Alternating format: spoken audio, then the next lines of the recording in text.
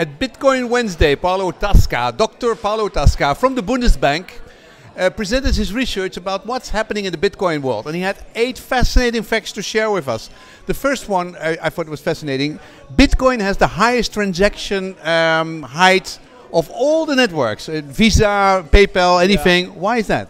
Well, basically because the Bitcoin network is more used for international or cross-border transactions. It's not used for micropayments, and that's why we observe from the data these results. Okay, so it is, but the number, it's not a very big network. I mean, if compared to the 20 billion which is transferred every day with Visa, how big is it? It paid in comparison to Visa, that is around turning 20 billion US dollar in transaction per day. Bitcoin is turning around 50,000, 60 million, 50,000 transactions per day. So the figure doesn't match. Yeah. But still, it is very important in terms of number and value of transactions paid. US dollar per transactions. Yeah, that's true. Now, the second thing you've also analyzed, you looked at 70 million wallets, I think, and you tried to cluster them and bring them together to business network and came up with an estimate of how Bitcoin is used. What is the number 1 and 2 and 3 uses of Bitcoin?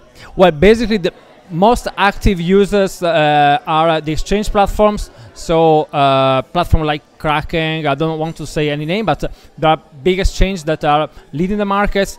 Then surprisingly, we have a important role by black markets. So the companies that are basically selling drugs and all kinds of illegal things. Yes, they have a high concentration. They play a major role in the Bitcoin network. And then you have also the gambling industry that increased a lot during the last years. So like Satoshi Dai, they play a major role in the Bitcoin network, we observe.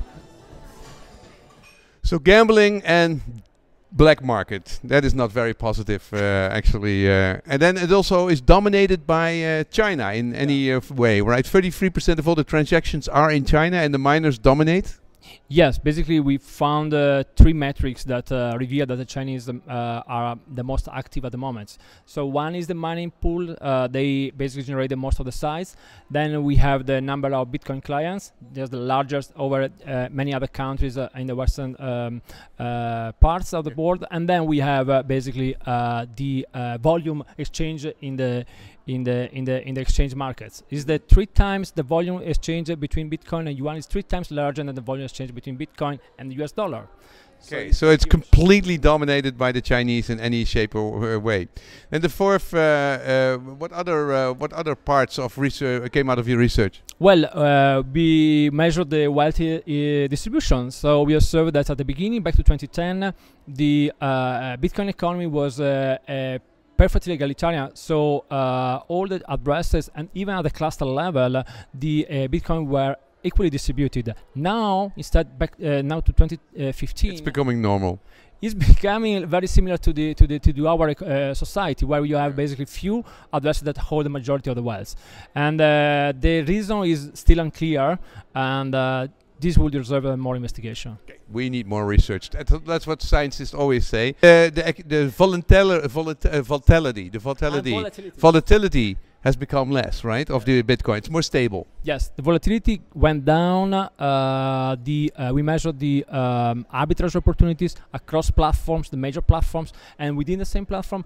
In both cases, the volatility and the arbitrage opportunity decreased, both in magnitude and in the probability. So this is a good thing. This is a good sign.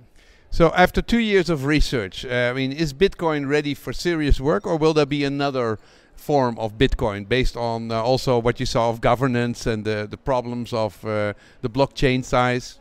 Well, I think we are still at the very beginning. After 6 years and a half, it's too early to say to express an opinion on this. We observe an emergence of proliferation of different ledgers, permissionless. We observe token-based, tokenless, different application. I think that the key elements for the future. But I mean, Bitcoin, is that just more a nice experiment, and a second version will come? And a third version and all kinds of blockchain experiments will come and will become seriously into a society? Or is Bitcoin itself important? Well, I think that the key point is not that we don't need to focus on the Bitcoin. I think the point is that we need to focus on what this technology is bringing to the society. And if we stick to the Bitcoin, to the possibility to have a token to exchange among each other without a middleman, this is not bringing us anywhere, because we lose basically attention to other applications that could be very profitable for the society. So all the debates around Bitcoin, I think, is very limited. We should move away to have a break, and to breathe, and then to think thoroughly about other applications and other technologies. But so it's more the technology behind it. The blockchain is really what's interesting. And you're going now, you're leaving the Bundesbank and you're going to London, and you're going to found an institute, an expertise center for the blockchain. What is that going to do? So basically, this is a center, a research center for blockchain technologies at the University College London, supported by 7 departments.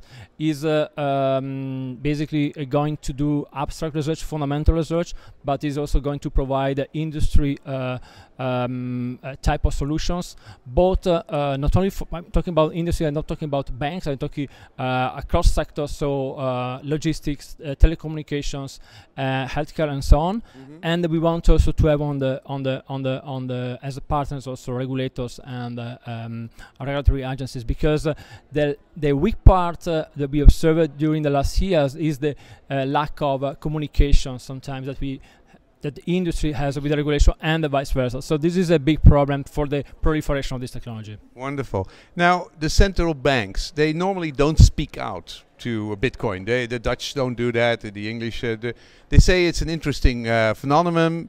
What does the Bundesbank say about Bitcoin? Do they say anything, or do they just let you do research and have no official policy?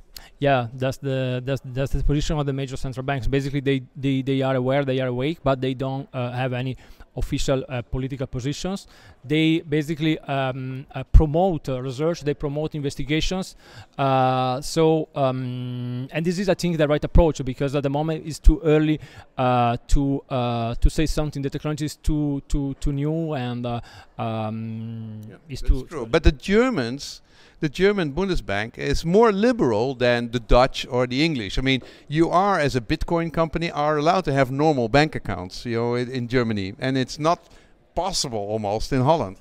Yeah, it's true. Also in Switzerland, it's very difficult. In other European countries, it's true. I mean, so Germany is more liberal than other countries. You have to say that also Germans are more also much linked to cash. So it's the country in Europe that use most cash. So moving toward the digitization of the money, it's not only a political decision, but it's also a cultural movement. So I don't know if Germany would be the next and the leading countries on these revolutions, but certainly it will need a combination between a cultural movement and the political decision. Thank you very much. You're welcome.